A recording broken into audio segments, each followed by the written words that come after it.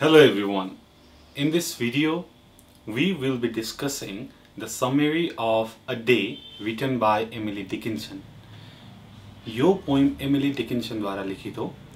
यो पोइममा Emily डिकिन्सनले brilliant इमेजिनरीज र सिम्बोलहरूलाई देखाएर ब्युटिफुल डेलाई डिस्क्राइब गरेकी छिन्, जसमा चिल्ड्रेनको इनोसेन्स देखि एक्सपिरियन्स सम्मको चाहिँ यहाँ वर्णन गरिएको छ। यहाँ यस पोइममा चारवटा स्ट्रान्जा छन्, जसमा हरेक दुई स्ट्रान्जामा सनराइज र सनसेटको बारेमा डिस्क्राइब गरिएको छ। यहाँ सनराइजले बर्थ र सनसेटले डेथलाई पनि जनाएको छ।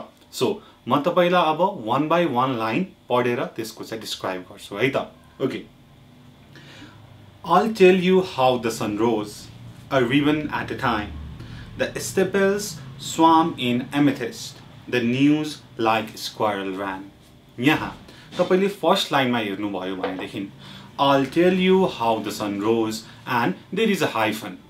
म तपाईहरुलाई भन्छु सूर्य कसरी उदाउँछ भनेर यहाँ पोइट एकदमै कन्फिडेन्स छिन्, एकदमै बोल्ड छिन्, कसरी उदाउँछ भनेर सी नोज इट है।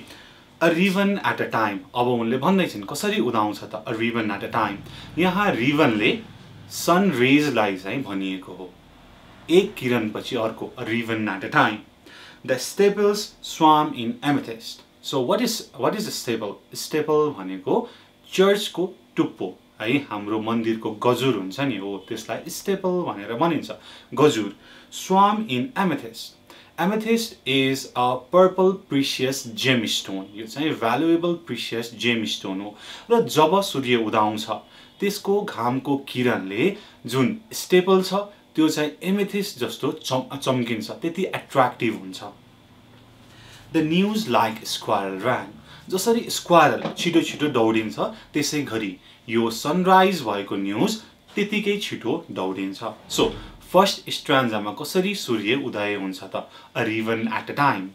त्यसपछि यसले चाहिँ पार्ने प्रभाव के छ त, त्यहाँ चाहिँ स्टेपल swam in amethyst भनेर भनिएको छ and news like squirrel ran है, यहाँ चाहिँ सनराइज को बारेमा भनिएको छ। Then in next stanza, the hills untied their bonnets, the bubblings began. Then I said softly to myself, that must have been the sun. So second stanza मा the hills untied their bonnets. So bonnets भनेको के हो त, बच्चाहरूले लगाउने जुन टोपी हुन्छ नि तुना मानेर हो, बच्चाले महिलाहरूले लगाउने टोपी चाहिँ बोनेट भनेर भनिन्छ। सो यहाँ the hills untied their bonnets भनेर भनिएको छ। सो हिल पहाडहरूले टोपी खोले भनेर भयो। अब के को टोपी खोले त, डार्कनेस, क्लाउड हैन, सो फग जुन चाहिँ बेलुका हुँदाखेरिको डार्कनेस थियो, त्यहाँ चाहिँ स्मोगहरु थियो, बादलहरु थियो, त्यसको चाहिँ टोपी खोले र हिल पहाडको चाहिँ नेचुरल ब्युटी अनि चाहिँ देखियो भनेर भनिएको छ सनराइज को कारणले। And the बबलिङ्स begin. So बबलिङ्स begin to sang. बबलिङ is an American bird जसले चाहिँ अब गीत गाउन थाल्यो सनराइज भएको देखेर खुसीले। Then I said softly to myself, that must have been the sun.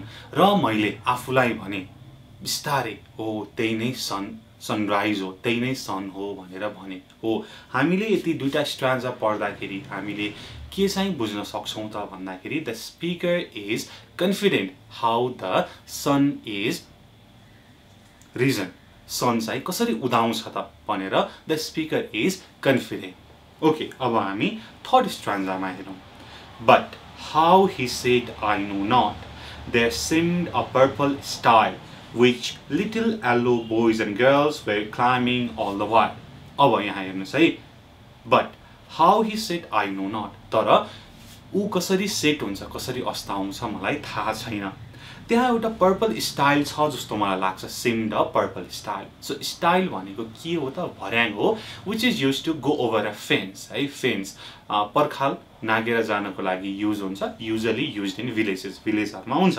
So त्यहाँ चाहिँ एउटा पर्पल स्टाइल जस्तो लाग्छ जहाँबाट little yellow girls and boys त्यहाँबाट चाहिँ अर्को पारी जान्छन् भनेर भनेको छ। सो यहाँ little yellow boys and girls भनेको के हो त भन्दाखेरि सन रेजलाई भनिएको है।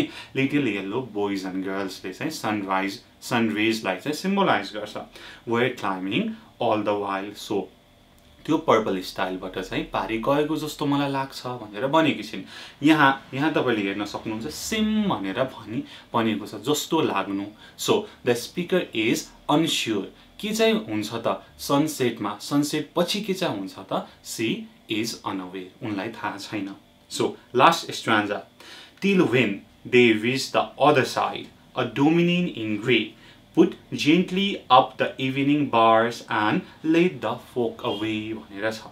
त्यसपछि जब उनीहरू पारीपट्टि पुग्छन् अ डोमिनिन इन ग्रे, स्याडोमा भएको डोमिनिन, so डोमिनिन is a क्लर्जरीम्यान or a pastor है, चर्चको पास्टर हुन्छ, त्यसलाई चाहिँ डोमिनिन भनेर भनिन्छ। सो उसले के चाहिँ गर्छ त भन्दाखेरि ही पुट जेन्टली द इभिनिङ बार, उसले चाहिँ त्यो फेन्सको चाहिँ इभिनिङ बार गेट लगाउँछ र त्यहाँ भएको फोकलाई चाहिँ पर लग्छ। सो फोक भनेको यहाँ चाहिँ सन रेज है, घामको किरणलाई भनेको हो र उसलाई पर लग्छ भनेर भनेको छ। सो यहाँ हामीले के चाहिँ बुझ्छौँ त भन्दाखेरि लास्ट टु स्ट्रान्जामा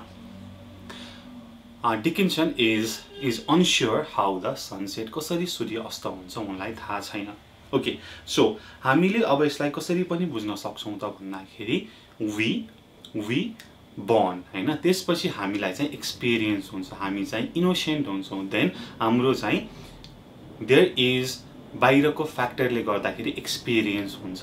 सो फर्स्टको दुईटा स्ट्रान्जाले बर्थलाई भनेको छ एन्ड लास्टको दुईटा स्ट्रान्जाले डेथलाई। अब डेथ पछि के चाहिँ हुन्छ वी डु नट नो है। यसरी चाहिँ